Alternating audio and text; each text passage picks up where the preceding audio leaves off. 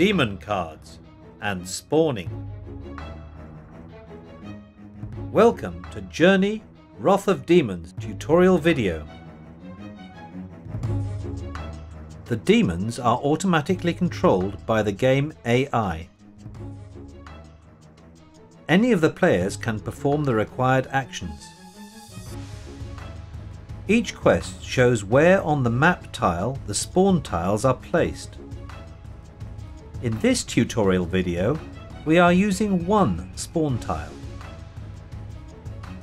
Once you draw a demon card, place the indicated number and type of demons adjacent to every spawn tile on the map tiles.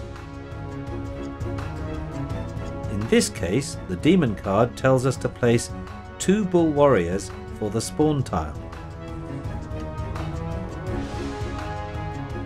For each demon in turn, perform 2 actions: attack and then move. Demons will attack all pilgrims who are adjacent to them, but they are really after Tripitaka. The demons will move towards Tripitaka if possible, getting ready to attack him on the next turn.